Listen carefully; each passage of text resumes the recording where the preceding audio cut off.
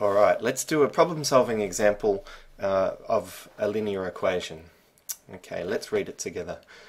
Two students, Peter and Mary, decide to raise money by selling second-hand chemistry and physics books to other students.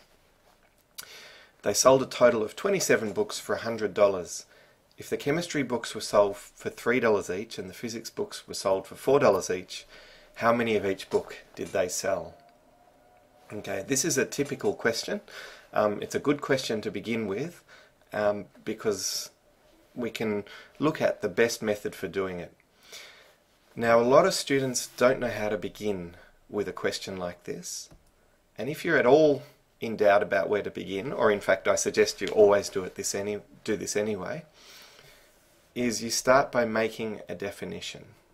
Okay, so let's just define the problem itself.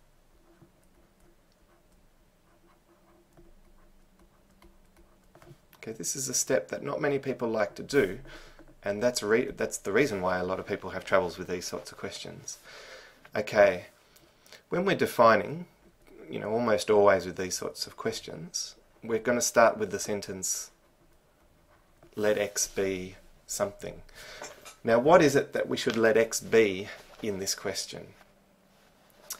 Okay, well, we've got two unknowns here, don't we? We've got the number of chemistry and the number of physics books, okay? And that's what the question is asking, how many of each books. So we could let x be either of these.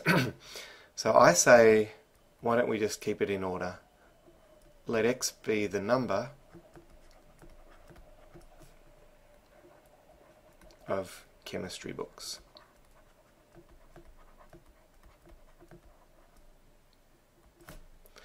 Okay, so now we've begun. X is the number of chemistry books, and straight away we can say the number of physics books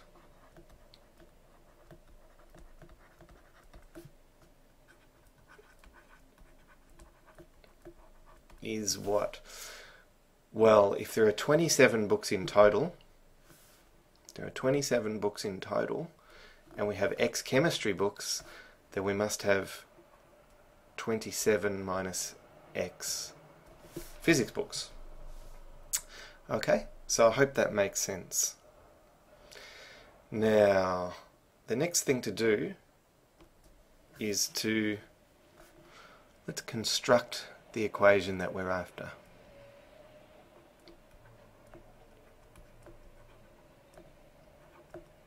I think I've spelt construct correctly there. Okay, we're trying to construct an equation here. Now, what's the overall thing that this equation is, this problem is about? Well, we're talking in terms of money, aren't we? There's $100. So we're talking about incomes. So why don't we try and set up an equation that has to do with incomes? And I think and to do this we need to make a statement of logic. So let's make a statement of logic that goes like this. If we say that the income from the chemistry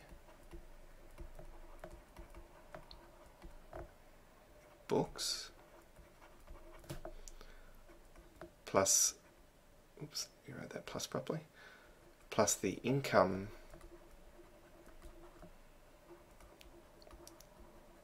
from the physics books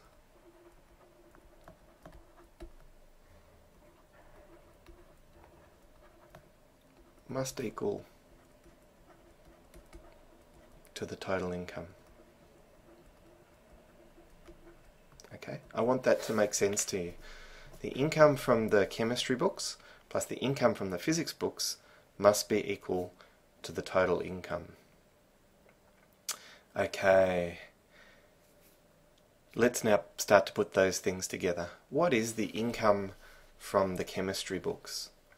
Well, each chemistry book was sold for $3 each, and there are X of them, so the income from the chemistry books will be 3x. Okay, the income from the physics books. How much was each physics book sold for? They were each sold for $4. So it'll be a 4 here. Now, how many of the physics books were sold? Well, 27 minus x. So 4 times 27 minus x. And of course the total income was just $100. We saw that before. Okay, and lo and behold, we've got an equation now. Okay, so let's give ourselves a new page so that we can keep going with this question.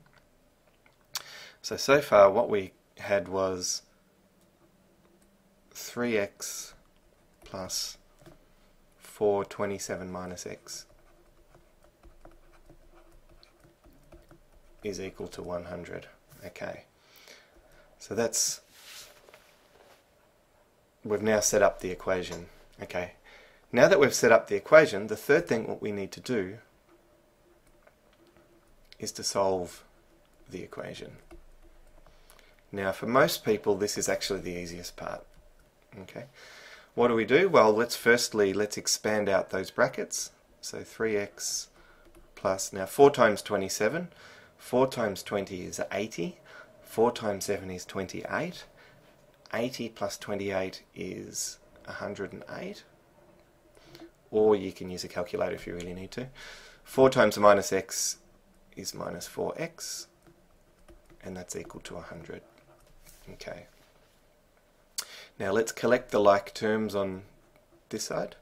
3x and 4x are the like term. 3x minus 4x is minus x. Let's subtract 108 from both sides.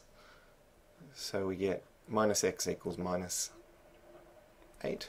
In other words, x equals 8. Okay. So physics books. Oh, no, I don't mean physics books. I mean chemistry books.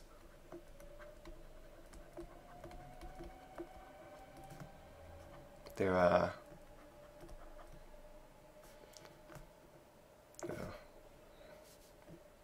8 of them. How many physics books are there? Well, if you remember from the previous page, the number of physics books was 27 minus x, which will be 27 minus 8, which will be 19. Okay, so have we finished? Well, it looks like it, but not quite. We always need to finish in the final step by writing your answer nice and simply and separately. Okay, so the answer is they sold 8 chemistry books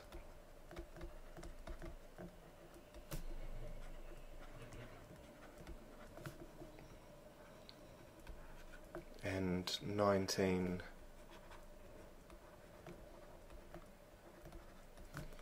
physics books. Okay, and that's it. And let me just reiterate by saying it's really important to do the steps that we've talked about here. Okay, so we just jump back for a second. It's really important to, first of all, define your variable. That often helps you get started in the question.